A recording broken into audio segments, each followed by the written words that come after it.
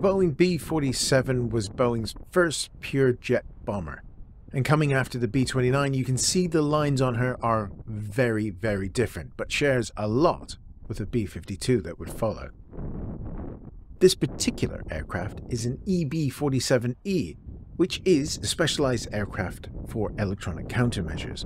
And this aircraft flew with a 376 bombardment wing flying out of Lockbourne Air Force Base in Ohio. You can see it's an EB-47E by the pods in the wings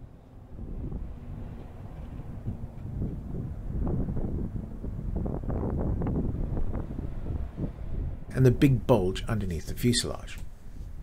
The B-47 first flew on the 17th of December 1947, was introduced in June of 1951,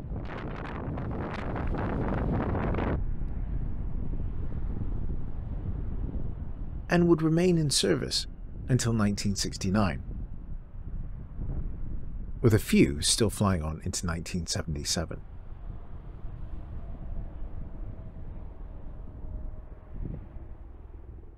A total of 2,042 were built, and, including this aircraft here at Pima, there are 23 surviving B-47s in the world.